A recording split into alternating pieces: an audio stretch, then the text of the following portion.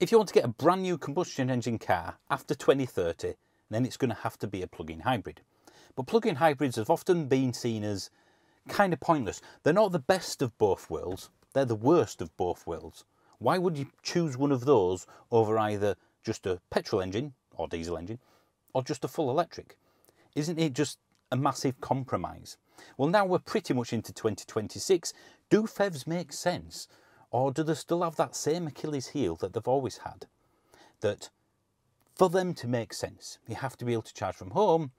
And if you can charge from home, you might as well just go for a full EV.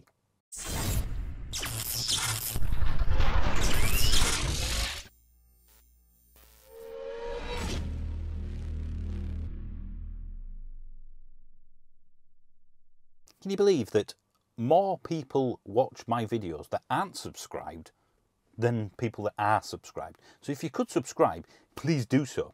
And it's YouTube that makes us do this. They basically beat us if we don't ask you to like and subscribe, which is why every YouTuber does the same thing. Now let's go back to 2015 when we got our first full EV, a 24 kilowatt hour Leaf that did, if you were lucky, 95 miles. Things were very different back then. Charging was free at service areas. I mean, it was only available at some service areas, and there was one, maybe two chargers if you were lucky. And petrol prices, I think they were about £1.05 per litre in 2015-ish. Price at home for electricity was about 14 pence per kilowatt hour, and they were just starting to get the first time of use tariff as well. So things were very different then. But that free charging at service areas, which I believe started years before that, but that changed the behaviour and the appeal of at least a certain plug-in hybrid, the Mitsubishi Outlander PHEV, which is this one plugged in here. That had the unique ability, even today it's quite uncommon, to be able to DC rapid charge using the CHAdeMO socket, which back then every charger had. The reason this was done, I believe, by Mitsubishi in the UK is essentially just to take advantage of the fact that you could charge for free. So if you had a Mitsubishi Outlander, you're driving along and you think, I'm getting peckish or I need the toilet. You pulled into services, well, you might as well plug into the rapid charger and get free fuel. Fast forward to 2016. Prices of petrol has gone up. Prices of electricity has gone up a little bit. But essentially, the price of charging on the old Ecotricity network, remember those, went from free to £5 for 20 minutes. Or £6 for 30 minutes. They were trying to incentivise people just doing it in half-hour clumps, because the most you could rapid charge was 50 kilowatts. That's all the chargers could do, and pretty much every car, bar Tesla anyway. So it was time-based rather than per kilowatt hour. That had the pretty much instantaneous effect of stopping Outlander PHEVs from using those chargers, because ultimately it was about the same price to charge as it was to just carry on using petrol. So as soon as they started charging for it, that PHEV suddenly became only worthwhile if you could charge cheaply at home. Now let's fast forward to today, when there's dozens, even hundreds of different EVs to choose from. 250 miles in the real world is far from unusual. In fact, it's more common than anything. You can do long journeys in an EV now quite easily. Worst case scenario, you're queuing for 10 minutes, 15 minutes. And a plug-in hybrid that charges from home enough to make it make financial sense over just a petrol or diesel car. Again, why bother with all that? Why not just get something that does 250 miles rather than something that does 20, 25 miles on the cheap fuel? There was a tree surgeon that lived down there that basically did that. He charged a lot on his plug-in hybrid, but he had to tow quite often. So it was the perfect single car for him rather than having two separate cars.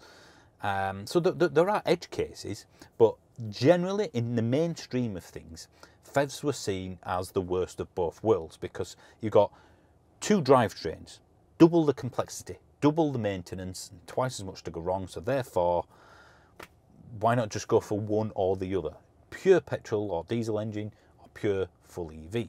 Now things are slightly different today because plug-in hybrids have got much better range than they ever have, just like full electric cars. The only people that I see, outside of the company car schemes anyway, that are picking PHEVs are those that want to be able to charge from home and do the cheap fuel thing. So 90% of what they do is on electric only mode. But when they do a long journey, they're choosing convenience over any potential year-round cost savings. So yes, it might be more expensive throughout the year because I have to use, it's a hybrid as opposed to a full EV, but when I do a long journey, I can just go. I don't have to plan ahead. I'm willing to pay a little bit extra for the plug-in hybrid in terms of running costs, in terms of pure fuel costs and maintenance, because then I can just set off and go. I don't have to think about charging at all. And that's just humans being humans, isn't it? That's pure psychology. So if you're in that fortunate position to be able to say, I'm happy to pay a bit extra, that's who at the moment for me is picking a plug-in hybrid. Again, forgetting any tax incentives. So part of me is thinking, why not just bin off the plug-in hybrid as a bad example, as a bad thing, as something too complex, that's not as reliable as a full EV, and I don't think it's as reliable as just a pure combustion engine car either. Why not just let people drive combustion engines, you know, with no hybridness at all, if they want, all the way up to 2035, and then have the cut-off point at that point. The reason why they're getting more popular at the moment, in terms of sales anyway, and not just tax incentives, is because it's human nature, it's psychology. As I said before, people generally pick the easiest way, not necessarily the cheapest way. You pick what is convenient rather than what the spreadsheet says. There are people that live off of a spreadsheet, but they're few and far between. But you get my point. If you think, it's just an easier life, I'm going to do that. That's why takeaways exist, because it's easier than making it yourself or going to the restaurant. It's convenience, and you're paying for that convenience. Introducing or mandating plug-in hybrids only for 5 years at least, I guess does give people the option of, okay, for that 5-10 year period, as these cars are going to be around, you know, because if you buy one in 2035 or 2029, you can keep it for years. For that period, whether you plug it in or not, you have something that can be plugged in. You can experience it. You can think, okay, let's see if this is any good. Let's get a home charger installed and then a time of use tariff. Let's see if we can benefit from this. And then when it comes to the full EV, where you have to get one, they're familiar with it. It's like a middle ground, isn't it? Rather than go from there to there, let's meet people halfway. So psychologically, I can see why a plug-in hybrid is a gentle curve rather than a really steep one. A lot of people, again, going back even to 2015 and before, who got an Outlander, then went on to get a full electric car because they thought, well, I'm saving a lot of fuel by charging at home. I'm familiar with electric mode. I prefer driving in pure electric mode. It's quieter and more refined, etc., etc. It was a proof of concept that, yes, I can live with a full electric car because 95% of my miles in something that does 20 miles in EV mode are done in electric, so therefore a 200-mile EV it should be a doddle. So if I was in charge, would I keep plug-in hybrids as a thing, or would I mandate them as they are in 2030 to 2035? You know what? Sometimes people need a nudge. So let me go back to when I worked in IT for 20 years.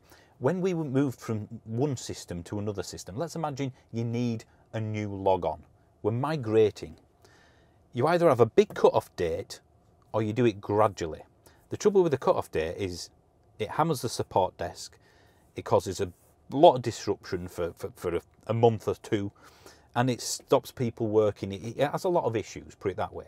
So what we often did was, okay, you can use your old log-on, but the next time you get a new device, a new laptop, a new tablet or something, then you're going to have to migrate to the new system. And after 3 or 4 years, everyone would be on the new system and you can just quietly bin the old one. And there was no animosity among the users, shall we say. And it's that sort of mentality with the PHEV. It gives people an option to plug in or to just use petrol. And although it's not ideal from a logical, cold, spreadsheety perspective, we're not all robots and machines. Sometimes you have to give people a nudge, but also meet them halfway. And that's how I see a PHEV. So that's this Extra Content Tuesday's topic and discussion. I want you to probably have a slanging match, as happened in the previous ones, in the comment section.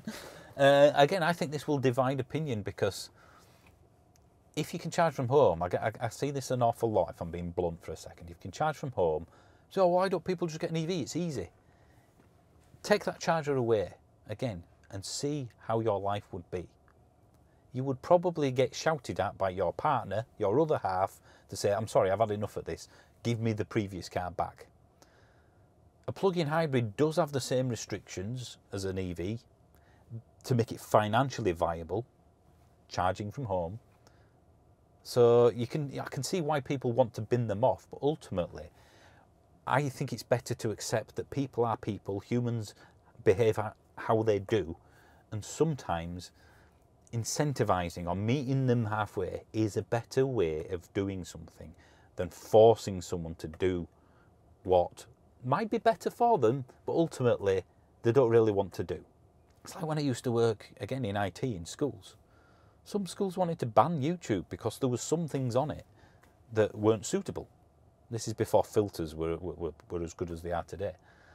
And you think, no. It's a brilliant resource. It's a great teaching resource, is YouTube.